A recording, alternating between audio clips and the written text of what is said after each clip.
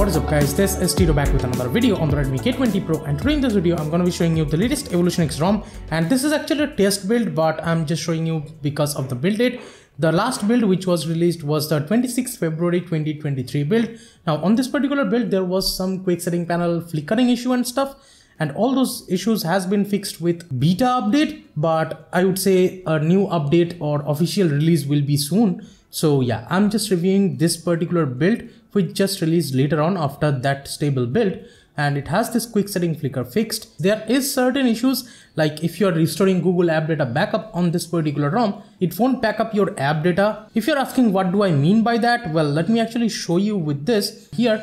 Data usage from about 25th February. All the old data that I had on my other device did not back up, so the app data and stuff will not be backed up properly. Otherwise everything is perfectly fine while restoring. In the about section, this is how it looks like. We still have the EvolutionX logo up top, and the Android version shows as Android 13. All the Android 13 Easter eggs are actually showing up perfectly fine, no issues. And we have the EvolutionX version as 7.6.2, and the code name here it shows is tapsilog, and we have this device code name as Rafael for the Redmi K20 Pro, and it shows official, but again this is a test build you can say. And we have the security patch as latest of February 5th 2023. If you scroll down more, we have the stock kernel as the 4.14 Soviet start, and the build date again is mentioned as 26th February 2023, and the maintainer is of course still Stalix. FaceUnlock status shows as enforcing. In the system settings, we still get a system updater from where you can actually check for updates. There is the USB configuration as well, and in the gestures we have this quick tap or the back tap kind of features.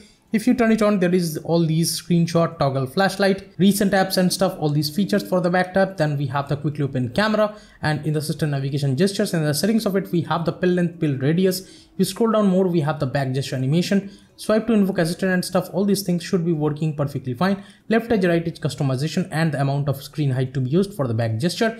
2 button, 3 button navigations, both are there. One-handed mode is also working fine. Then we have these always on fingerprint, that's the screen of FOD, and we have this press and hold power button for assistant and stuff. Switching option, then the screenshot, yes, it is working fine with the 3-finger screenshot gesture, and there is the share, edit, delete, Google Lens, and the capture mode feature as well, so you can use it for whatever you want. Then we have this playback control and the prevent ringing. So these are basically normal things. The customizations on this ROM is amazing. Let me go into the evolver settings, and in here in the theme section you will get this normal theming option. From here you can actually change the style of it to vibrant or this tonal spot, expressive, and these other options, luminance. And in the dark theme we of course have the pitch black enabling option and stuff. There is the custom lock screen clock color, you can change that, but also you do have these combined quick setting elements, and the cyberpunk, shaded, color pop, two-tone accent, outline, and the default one is there.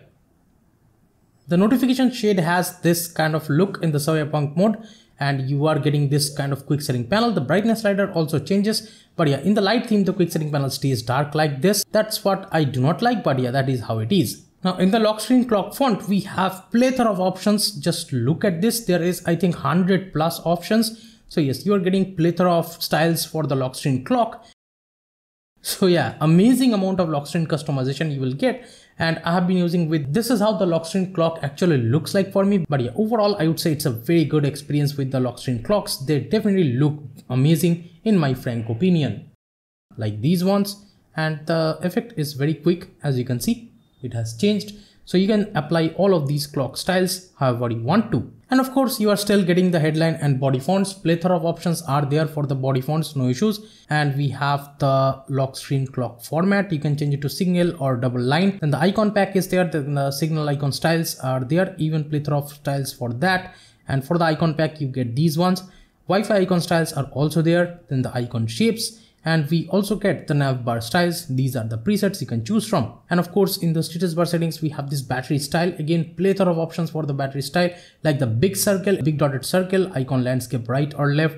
Then we have this landscape R style, L style, all these things are there, and I have been using it with this one, looks beautiful to me. And the status bar icons you can actually customize, like the headset, Bluetooth, etc. icons, of course pretty much normal things, and you are getting all of the customizations which were there earlier. Those are still present, you should not worry. Heads up, you can customize the battery light. There is the battery do not disturb mode, and we have this in-call vibrations as well. If you want to enable that, you can. In the quick setting panel customization, we have this layout customization, and there we'll get this column in portrait mode, rows in portrait mode, then even we have this rows in quick setting option, and we have this vertical layout, height, level, all of these options. And even the battery style you can change for the quick setting, but I have it on follow for status bar. And we have the secure quick setting tile, require unlocking and stuff. And the brightness slider, you can actually have it on show always, and the position you can change it to top or bottom. If you scroll down more, we have this vibrate on toggle touch. If you scroll down even more, we have this clear all button, and you can even change the button style for the notification clear all button. And in the power menu options, we have this disable power menu on lock screen for privacy, and even we have this like changing option to digital assistant if you want. Advanced reboot is right here. You can enable even more toggles if you want from here. In the gestures, we have this brightness control, and even the long press powered in toggle torch is there. Double tap to sleep on the lock screen and the status bar, both are there. And of course, there is the double tap to sleep anywhere in the home screen. You do not need to worry about all of those. In the button section, we have this navigation bar and the system navigation settings again. Power app volume control is there. By the way, volume panel looks like this. You can put the output device to your phone's speaker or your Bluetooth device if you want from right here. And we have this click to partial screenshot. In the lock screen, we have this edge lighting, ambient music ticker, and even the UDFPS customization.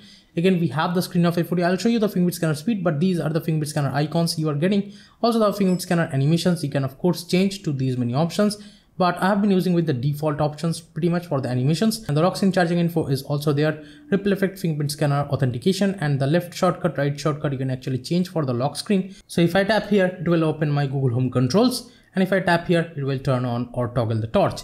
And you can customize it also. We have these many options to actually customize from or choose from for the left or right shortcuts. And single shortcut option is also there if you want to use it for some reason. In the buttons, we have this navigation bar, system navigation gestures. Let me go back. We have the animations, and you can change the styles of the animation from right here. And we have the MISC settings. We have the Google services, parallel space, game space is also there. You can add any game that you would like. And the smart pixels are also there for the burn-in protection and stuff. You can use it. We have this launch music app on headset connect, unlimited Google photo storage, unlock higher FPS in games, and the Netflix spoof is present. The pulse option, the volume panel timeout, and we also get the ignore Windows secure flags, then the sensor block per package, wake lock blocker, alarm blocker, all these things. And in the USB configuration, you can change it to file transfer for convenience from here too. So yes, in terms of customization, still you cannot really beat the EvolutionX ROM in my frank opinion. Let's talk about the stock launcher. This is how it looks like for me. I have changed the wallpaper, and this is a Wallpaper Apps wallpaper that I'm using. It looks beautiful to me. And to the left of the home screen, we still get the Google's Discover page. Swiping up will get you to the app drawer. Swiping down will get you to the quick setting panel, and this is how it looks like. And all the widgets that you are going to add are working perfectly fine, like the clock and stuff. The animation of it, opening and closing, is working fine. And the battery widget and stuff is still there. The screen time widget, the weather widget, everything is working fine. If you tap here, it will go into the phone's battery settings. If you tap here, it will go into the Bluetooth battery settings. By the way, the whole UI is running at 72 Hz, I guess, or 71 Hz for me, as you can see, 72 Hz, but you can of course push it up to 102 Hz. Yes, there is slight bit of color shift with that, but yes, overall the fluidity with the 1 or 2 Hz is amazing. No issues whatsoever that you will face, except for the colors tinting a little bit to the yellowish or greenish side. Other than that, there is no such issues about like flickering or something with the high refresh rate, no issues like that. Also in the test UFO website, as you can see, right now it shows 100 FPS. So yes, it's not a gimmick, it's actually working fine because the display has overclocked to 1 or 2 Hz. And I would say if you have replaced your display, do not just overclock your display with these like toggles and stuff. Just do not do that. Otherwise it will mess up your display or something like that. So yeah, if you are using your stock AMOLED display, if you have not replaced it, only then switch the refresh rate to up to 1 or 2 Hz. It won't be an issue. And as this is an EvolutionX launcher, it still has all these customization. You can customize it however you want to. There is the recent customization as well. There is the memory info seeing option, then the clear all and kill app and all these other customization. And this is how the recent panel looks like. We have the screenshot, the Google Lens, and the clear all button, and the RAM status shows up on the bottom like this. If you want to go into the split top mode and stuff, they are still there, no issues with that. And double tap to sleep anywhere in the home screen is working perfectly fine. And talking about the fingerprint scanner speed, it is very fast. If you are noticing this, yeah, it is working perfectly fine 100% of the time. I would say fingerprint scanner unlocking experience is amazing on this ROM. No issues whatsoever that I have faced while using the fingerprint scanner. And even from the lock screen, let me actually show you that. As you can see, it unlocks perfectly fine. Now let me show you the face unlock as well while I'm onto it. And here, if I just swipe up, it will use the face unlock. If I just look at the device, yes, it unlocks. Let me try one more time with the face unlock. Yes, it does work, but as it's a motorized front camera, so it takes a little bit more time. And the app lock is also working fine. And okay, so for some reason it did not unlock. Let me try one more time. Yeah, right now, as you can see, it has unlocked the Telegram app. So yes, app lock is also working fine. For some reason, it did not unlock for me right now on camera. But otherwise, for my daily usage, it has been working fine. Stock camera is still a Leica camera that you are getting, and it is even more optimized right now. There is all these settings, and if you want to go into the settings of it, we have this quality adjustments, then the volume button, shutter function and stuff, all these things. And even you can customize it from right here for the camera modes and the preset settings and stuff. All these things are there. Let me go back. If you swipe up from the bottom, you will get the short video, panorama, vlog, vlog pro, slow motion, time lapse, all these other settings. And here, let me actually show you in the video section, we have up to 4K 60 FPS shooting option. So you should not worry about anything with the video. And yes, it is actually working fine. It's not a gimmick or something. The 4K 60 FPS is actually working. And even with the ultra wide angle lens, you can take videos, and all the lenses and stuff, I mean, are working perfectly fine. You should not worry about it. And there is also the pro mode for video as well. And you can shoot even 4K 60 FPS with the pro mode too. No issues with controlling the white balance, focus, shutter speed, ISO, everything you can customize and just do tweaking however you want to. You can also install a Gcam if you want. This is a MGC kind of Gcam. I'll link it below. This is a really great experience with this Gcam. There is the 4K 60 FPS option and stuff, shooting option with the mic changing to your Bluetooth devices mic and stuff. So all these features does make a really good difference, and I like this Gcam. If you want to use it, you definitely can install it separately. I'll link it below. In the battery settings, we are getting the design battery capacity, current battery capacity, the charging cycles, and even the temperature seeing option. So this is huge. You're not getting all of these features in most ROMs. So yeah, and we also have the battery optimization. You can do it per app. And we have the battery charge warning, smart charging, and all these other functions. Now let me show you the battery life that I have tested it with the Accu battery app. And as you can see, the screen on time for me shows as 8 hours. So that's a huge amount of screen on time, but I do have a new battery over here. Because of that, I'm getting amazing battery life. I do not have any complaints with the battery life of this ROM. And you can see the screen off is about 6 days. So that's huge. Even the combined use you can see is about 63 hours. So you can say about like 2.5 days of combined use. And in the health section for me, it shows as 95% for the battery health. So yes, my battery health is really good because I have replaced the battery. But if you haven't, you will definitely get about 5 to 6 hours of screen on time easily, even if your battery is old. In the sound and vibration settings, this is how it looks like. We have this vibration and haptics. If you scroll down more, we have the screen locking sound, charging sound and stuff. And we have the silent and media mute option. This is a new kind of function, so you can enable it if you want. Then we have this Me Sound Enhancer too. There is the Dirac logo right here, looks beautiful. And we have these presets for the youth edition and stuff. And with the youth edition, the sound quality via the headphone jack has been good enough. There's the choose preset option too. You can also go with bass booster if you want. Smart scenes you do get, and the enable hi-fi option is also there. And we have the haptic feedback for the whole UI intensity of the vibrations. And we have this clear speaker option too. If you want to use that, you can. In the display settings, we have this brightness level, adaptive brightness, extra dim. In the lock screen, we have this show QR code scanner and stuff, all these things.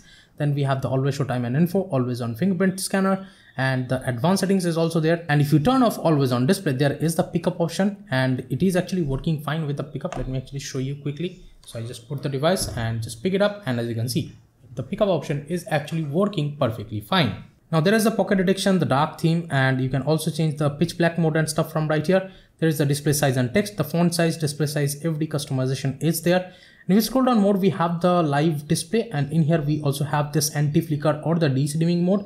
Now here I would say one thing, that in the quick setting toggle you can actually customize this, and we have this anti-flicker and the de-dimming separately, but this de-dimming has been buggy for me, so I would say just use this anti-flicker mode. That should be good enough. We also have this outdoor bright sun mode. In case if you want to use that, you definitely can. There is the automatic mode too, you can leave it on that.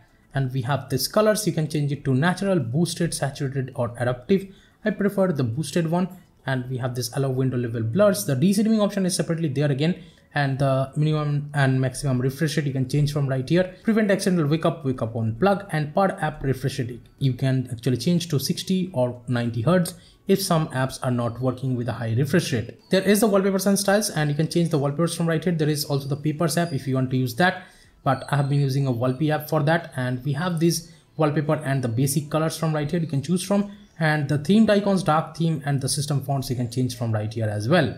It passes the Safetynet test right out of the box, so banking apps is not a problem on this particular ROM. And the DRM info stays as L1 here, so you can stream Netflix or Amazon Prime videos in 1080p. And it does have the Pixel Unlimited Google Photos backup, so no issues with that. So overall, in terms of daily driving, I did not have any issues. The overall experience with this is amazing, and the 102 Hz is working perfectly fine even while scrolling and stuff, no issues. There is the Google phone dialer or Google Pixel kind of phone dialer, so that works fine for normal VoLTE calling and stuff. I don't have a SIM card over here, that's why you do not see any kind of SIM card or VoLTE logo, but it should be working fine if you insert a VoLTE SIM card. But overall, the whole OS performance has been really good for me, and everything just flies on this ROM. I do not have any complaints with this, and I did not have any such like lags or stutter issues on this particular ROM. Yes, there was some bit of flickering on the quick setting toggle, but that has been fixed with the test build update. But otherwise, I think next update will be pushed real soon, and that will fix even more stuff. So EvolutionX just gets better and better with each and every update. That's how I feel for the Redmi K20 Pro, and I don't see a better ROM than this. And here are the Android and Geekbench score with a CPU stress test on this particular build if you want to get an idea about the overall performance of the UI. Performance is very good. So let me know in the comments what do you guys think about the latest build of the EvolutionX ROM based on Android 13 on the Redmi K20 Pro. It has the quick setting panel customization, the lock screen clock customization. All these things does make a really good difference. The fingerprint scanner unlocks the device perfectly fine all the time. So everything is just buttery smooth and stable and daily drivable. That's how I feel. Give this video a thumbs up if you liked it. Subscribe to the channel if you have not yet. This is Tito from KTN Tech signing off for today. I'll be catching you guys in the next one. Bye now.